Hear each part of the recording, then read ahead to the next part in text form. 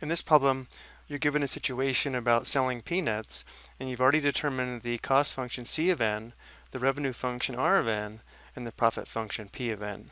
Remember, the profit function P of n equals the revenue function R of n minus the cost function C of n. Notice we're already given the profit function P of n equals 0.5n minus 110. Next, we're asked to use the profit function P of n to complete the table below. This will give you an idea of how much you can earn selling n bags of peanuts. To save some time, we'll do this using the calculator.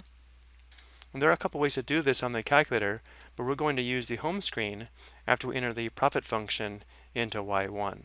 So we'll press y equals, and now we'll enter our function, though we do need to enter a function of x. So we'll enter 0.5x minus 110. So notice how our function P of n is stored in y1 as a function of x. Now from here, we're going to go back to the home screen by pressing second mode, and now we'll find our function values from the home screen. When n equals 500, we're trying to find P of 500, meaning we're trying to find the output when the input is 500 bags of peanuts, and the output would be the profit. So we'll enter y1 of 500. To do this, we'll press vars, right arrow, enter. y1 is already selected, so we'll press enter again, and then in parentheses 500. Notice how this is just like function notation. We'll press enter, and now we'll enter y1 of 1000. And because we already have y1 on the home screen, an easy way to find y1 of 1000, which is actually P of 1000, would be to press second enter, which brings up the previous entry, but now we can edit the entry. So we can left arrow and change the 500 to 1000. Close parenthesis and enter. Here's the profit when n equals 1000. Next, we want to find the profit when n equals 1500. So we want to enter y1 of 1500. Again, we'll go ahead and press second enter, which again brings up the previous entry, but we can edit the entry. So we'll change this to 1500, enter. These are the first three function values we're looking for. Let's go ahead and record them. Using the same procedure, we can find that P of 2000 equals 890, and P of 2500 equals 1140. Now this looks pretty good, but the owners of the carnival inform you that you will have to pay a self-employed income tax on your earnings of 12%. When you take this into account, you determine your income is actually your profit minus 12% of your profit, or a better way to state this is that your income is 88% of your profit.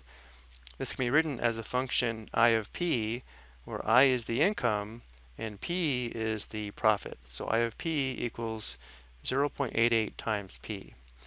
Again, the 0.88 came from taking 100% of your profit, subtracting 12% of your profit, which leaves you with 88% of your profit for your income, where 88% as a decimal is 0.88. So now we're going to calculate the actual income, given you have to pay 12% of your profit. So this table is the same table from the previous slide, and now we'll calculate the income, or I of P, which equals 0.88 times these profits. So notice how these profits now become the inputs into our income function. And again, we'll find these function values using the graphing calculator. So now we're going to press y equals again, press enter down to y2. Our new function is 0.88p, so we'll enter 0.88x. And now we'll find these function values from the home screen. So we'll go back to the home screen by pressing second mode for quit. Now remember, our new function is in y2, so when p equals 140, we want to find y2 of 140. So we'll press vars, right arrow, enter. Notice y2 is 2, so we'll press 2, and then in parentheses 140. Enter. So I of 140 equals 123.2, or $123.20. Let's go ahead and find a couple more of these. and then I think it'll be safe to assume you can find the remaining function values. The next input P is 390. Because Y2 was the previous entry, we can press second enter and then edit the input from 140 to 390. Enter. So this is the income when the profit is $390, and we want to find Y sub 2 of 640. So we'll press second enter and change the input of 390 to 640. Enter. Let's go ahead and record these three income values.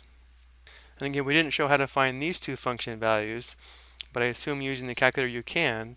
They come out to 783.2 and 1003.2. So notice how this is your actual income given these profits. So notice so far it took us two functions to actually find your final income for selling the peanuts. After taking everything in consideration, you decide you need to have a function that tells you your income if you sell n bags of peanuts rather than taking these two steps. Your profit you make is 50 cents per bag of peanuts sold minus $110. Your income is 88% of your profit, so your function of n that would give you the income is I of P of n, which is a composite function. Notice how the input into our function I is the profit function, so we'd have 0.88 times the profit function, or 0.88 times the quantity 0.5n minus 110. So what this composite function will do, it'll allow us to input n, the number of peanuts sold, and it'll give us the final income here in one step. Let's go ahead and verify this. So we'll enter this composite function here in Y3. So back to the calculator, we'll press Y equals, enter, enter down to Y3. We have 0.88 times the quantity, 0.5n, or 0.5x for the calculator, minus 110. Close parenthesis, and now we'll find these first three composite function values using Y3. So go back to the home screen, second mode for quit, and now we'll enter Y3 of 500, Y3 of 1000, and so on. So vars, right arrow, enter, Y3 is in 3, so 3. The first input, which is now n, is 500, which we'll enter in parentheses. Notice how the income does match the income we found above. Next we'll find Y sub 3 of 1000. Because Y sub 3 was part of the previous entry, we can press second enter and change the input from 500 to 1000.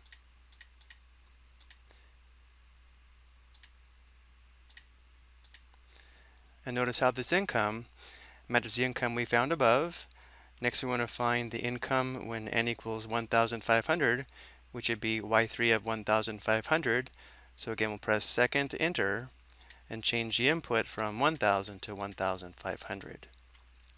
And again, notice how the income matches the income from above. Let's go ahead and record this. Now we didn't find these two function values, but they will match the income above.